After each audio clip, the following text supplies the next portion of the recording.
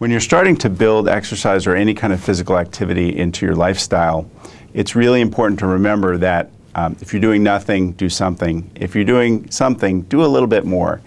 And what I always tell my patients is it's really important to have some sort of feedback, some objective measure of actually how much activity you're doing every day, so that you can actually try to increase that.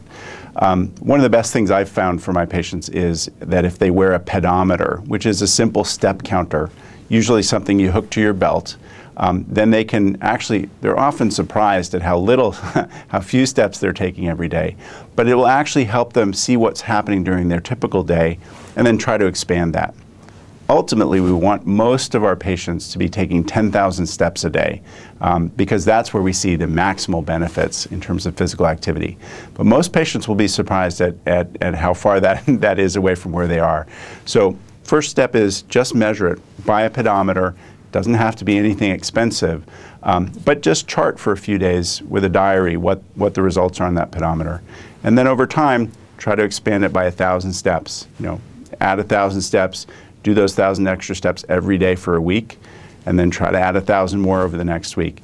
And you'll be surprised at how easy it is actually to get to 10,000 steps.